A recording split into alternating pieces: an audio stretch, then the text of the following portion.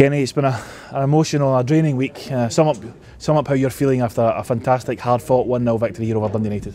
Well, I'm absolutely delighted. You know, I've never been as glad to hear a final whistle for a long, long time, and I think for the effort of everyone. You know, I think at the club, as you say, it's been a really, really difficult week, but it's finished off a difficult week in the best possible manner, and I was delighted with the response that the players gave, and I'm sure that Stuart will be delighted after watching that.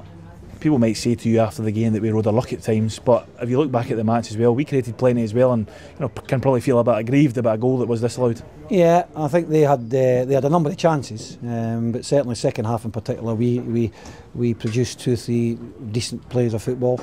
First half, I thought they were probably the better side. I've got to be honest.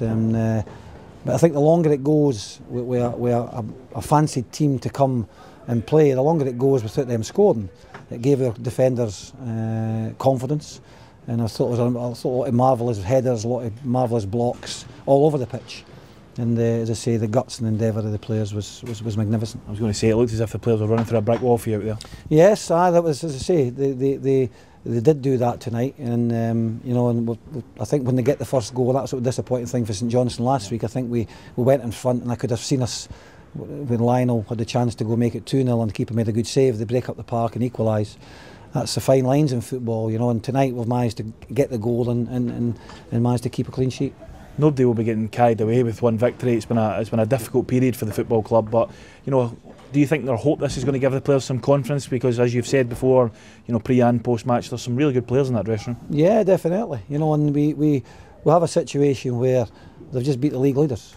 They've took a point at Celtic Park, so they're capable on their day. But we need to get that consistency where we can maybe get a run of games leading up to Christmas and maybe even beyond, where we start showing much more of these type of displays, and I think the lads can be very content tonight. But there's no magic wand, people will say, because these are the players that Stuart McCall had. There's been nothing majorly done differently tonight. So people will maybe say what a change, but sometimes it is a different voice and a different 1 or 2 little things. But certainly that result is down to the players that Stuart McCall brought in and performed as he knew they could do.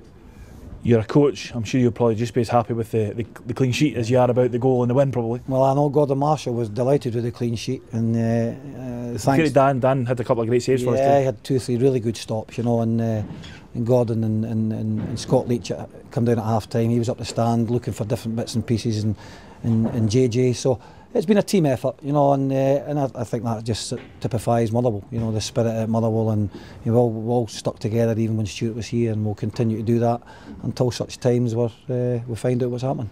You've been thrust into the spotlight a little bit this week. Are you going to enjoy this weekend now? Well, I will do, because I'm going to go home and see my wife and my 2 girls. So I've not been home for a few weeks, obviously. So yeah, we've been training tomorrow, and then I'm going to go down for the weekend and give the lads are going to get a couple of days off, because I think mentally and physically that took a lot out of them this week. So fingers crossed, we'll bring them back in next week and hopefully get more results like that tonight. Kenny, congratulations. Thanks very much.